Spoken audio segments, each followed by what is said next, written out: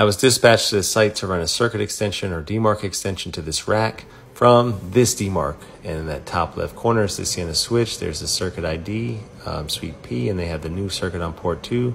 I was tracing the original one, found these cables, and right here dangling is this beautiful, wonderful cable. Just so happens to have a label on it that says 48.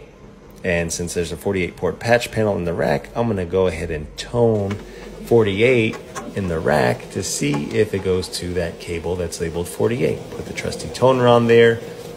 It's labeled T1, so it seems like it goes to a Demarc, but it's no longer in use. So here we go. Sniff, sniff, sniff, sniff. Finding the cable. Here it is. Oh, I got the tone. So that's great. We're going to use this cable that's already ran.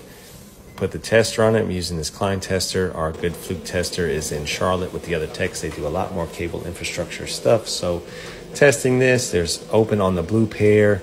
Let me check the mod plug. Everything looks good. It's not the best looking mod plug, kind of janky looking, but all the pins are seated down in proper order. So I don't think it's the mod plug. I'm gonna pull the patch panel off and see. And sure enough, white, blue, solid blue is not seated all the way in. Gave it a quick repunch, tested it. Test pass. Always take a good picture showing the port you're plugged into with your tester for your client.